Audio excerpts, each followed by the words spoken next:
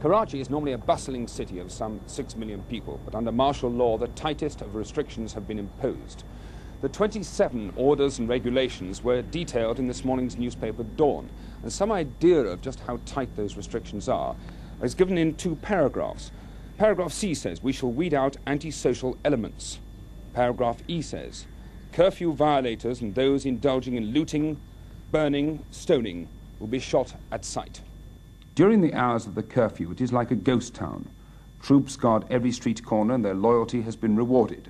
For instance, a junior officer's pay packet will be increased next month by £4 a week to £20. The curfew permits some people on the streets, but only those working for essential services. They have been ordered to go to work. Most unions have declared a national strike, but Mr. Bhutto has banned unions and strikes. In Karachi's cinema district of Garden Road, where titles of violent films match the mood of the city, there has been considerable damage. It costs 15 pence to see a film. The government has imposed a tax of another 15 pence, so the cinemas were broken up by supporters of the National Alliance. In Liaquatabad, a suburb of Karachi, National Alliance banners and slogans are still on display. All the army remove are the black flags placed to commemorate the dead. But the curfew is lifted every afternoon for 3 hours so that everyone can buy food. Outside the Empress Market in the city centre, Karachi comes to life within seconds.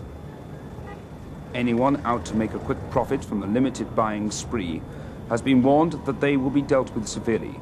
They say the penalty is death. Any shopkeeper who does not open up has also been told his action is detrimental to peace and tranquility, and the army will settle them. But the army seem reluctant to get too involved. Neither Mr. Bhutto or the opposition have room to maneuver. Mr. Bhutto has locked up his political opponents, while the National Alliance is bent on a campaign of street violence. Throughout the week, the Alliance planned further demonstrations in defiance of the martial law, to press Mr. Bhutto to prove his government's majority by holding new elections. Keith Hadfield, News at 10, Karachi.